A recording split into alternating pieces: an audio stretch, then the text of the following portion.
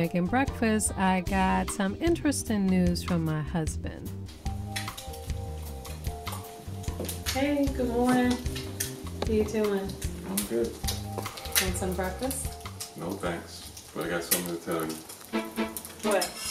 The entire closet fell down. What? No, you're joking, right? Okay, let me take a look at it.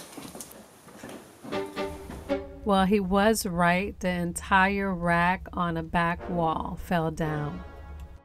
My husband has a lot of shoes, so he bought extra shelves to put on top of the racks, and I guess it couldn't hold all his shoes. Well, looks like it's time for a new closet. So today I'm going to show you how I took my closet from disaster to dream in the step-by-step DIY journal. So my husband felt really bad about not having enough space to hang our clothes anymore and said he would take care of getting us a new closet. So he sent me a link to a closet company online where you can design your own closet. There were lots of different styles of closets with different wood grains, and you could choose your door styles, different hardware that you could choose from. We have a small walk-in closet, so I wanted to design something that was really efficient, that would hold all our clothes plus all of his shoes. So with their app, you can put in the measurements of your closet and it'll give you a sample design of shelves for each wall, and you can change those around to suit whatever you need. For that back wall, I decided to add a whole row of shoe shelves for my husband. And instead of 8 drawers, I'll have 6 so that I have more room on shelves for my jewelry and makeup. Since the closet is small, I want the unit to be white to make it look more open. And I'm going to use a modern polished chrome hardware. And after getting everything just the way I want it on each wall, I can see that this design closet is going to cost us, my husband, about $2,500. But he'll be happy to know it's free shipping, so let's order. In preparation for the new closet, we took everything out, all the wire shelves, and cleaned everything out of the closet. We spackled and patched up all the holes, sanded all the walls to make them smooth. We also decided to paint the walls. I thought a little color would be a nice contrast against the white shelves. And while we're at it, why not add some crown molding? Now I think we're all ready for our built-in closet shelving. After about 2 weeks, our closet was delivered, and ta-da! This is what it looks like. This is pretty scary. I was hoping that it would be a pop-up closet, but no, it looks like we really will have to build this ourselves. Luckily, it came with pretty good detailed instructions for my design plans, and the site had pretty good installation instructions. First, I had to install this railing that held all the shelves suspended on the wall. Then I had to position all the shelves according to the design, screw all the parts together, and finally I needed to cover up the railing that was holding the shelves up. The unit came with these plastic covers that you could just cut to size, and I decided to paint these the color of the wall so that the railing would just disappear. And then finally I have all my built-in shelving up. Ooh, I had to tell you that was not easy, especially since I had to do most of this during the week while my husband was at work. But one more thing in this closet that I really wanted to change was this awful old-fashioned fluorescent light. So I took a trip to the store to find something a little more modern, and I think I want to go with something glam for the closet. So I think I want a chandelier, and this one right here looks perfect. It's not too big, it's just about the right scale for my closet. I got this chandelier from Lowe's for $160, and we actually had to have an electrician put this in since the wiring for the fluorescent light was not in the center of the room. So we covered the hole with the wires with a plate, and we patched the ceiling and painted it. Along with the chandelier, I would love to have recessed lights in the ceiling and also lights in the shelves. But while I was in the store buying the chandelier, I found a pretty good option. These battery-operated eco lights. They come 6 in a pack with a remote control with a dimmer and batteries and command strips included. $34 a pack. And look at this, you can turn all the lights on with a remote control, and it has different settings. You can dim it, make it brighter. This is really awesome. On this shelf I'm setting up a vanity, and I really need the extra light in here. Look at this. These lights make a big difference when I'm putting on makeup.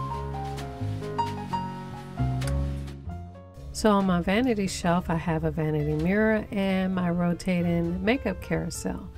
Click on the link above to see how I made this. I used some of my coffee filter flowers to dress it up in a silver and crystal vase. Right next to it is my jewelry vanity with all of my earrings and necklaces on my rotating jewelry lamp.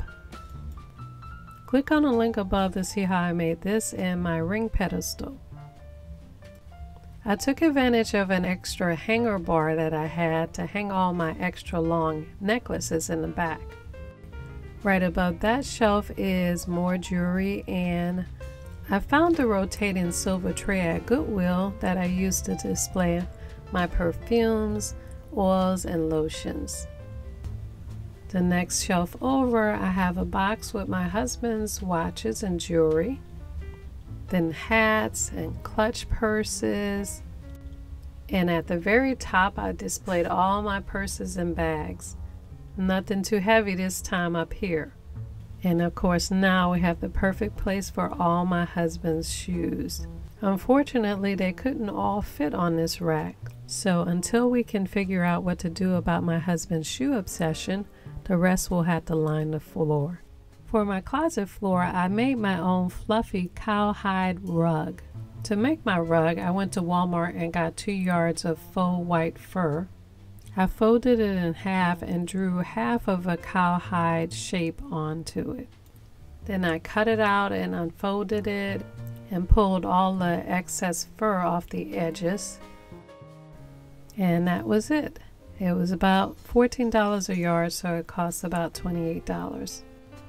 I made this beautiful vanity stool that is also a storage container to sit and do my makeup out of curtains and a crate.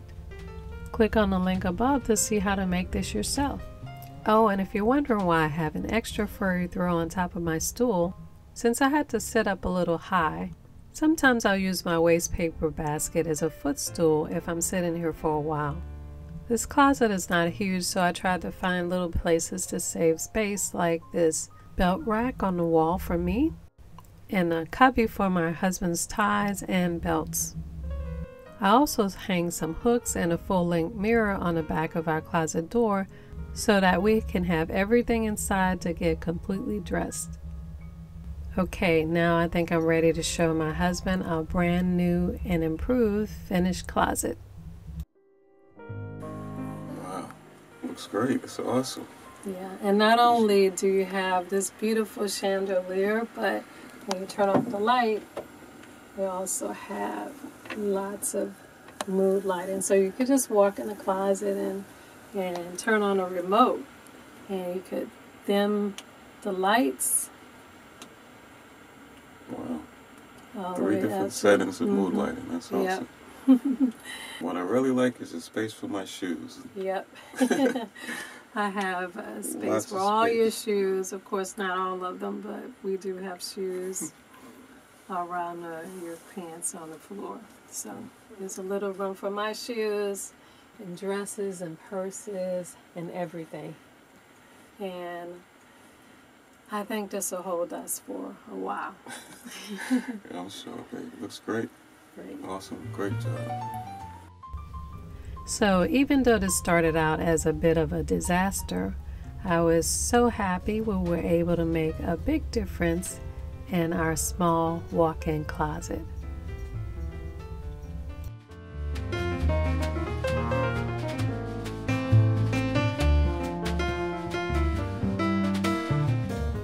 check out my new Etsy store where I just added new products and everything is drastically reduced. I also added new project guide booklets with full color step-by-step instructions for some of your favorite projects, including the Bohemian Crystal Table Lamp. All digital downloads just $3. And check out my Amazon page where you can pick up my Your House a Home metallic multi-surface acrylic paint with 8 beautiful shimmering colors. You can mix millions of colors and create endless home beauty for indoor and outdoor projects. And from Amazon, pick up my Book of Elegant Home Crafts Volume 1 with all your favorite projects together in one big beautiful colored step-by-step instruction book. On my Amazon page, you'll see all my favorite crafting tools and supplies used on this show, and you can add them all to your cart for the one-click, fast and easy shopping and delivery convenience of Amazon. I'll be working every day to make crafting fun and easy for you. Follow me at Your House of Home and Your House of Home TV on all social media for extra home, food, and gardening tips.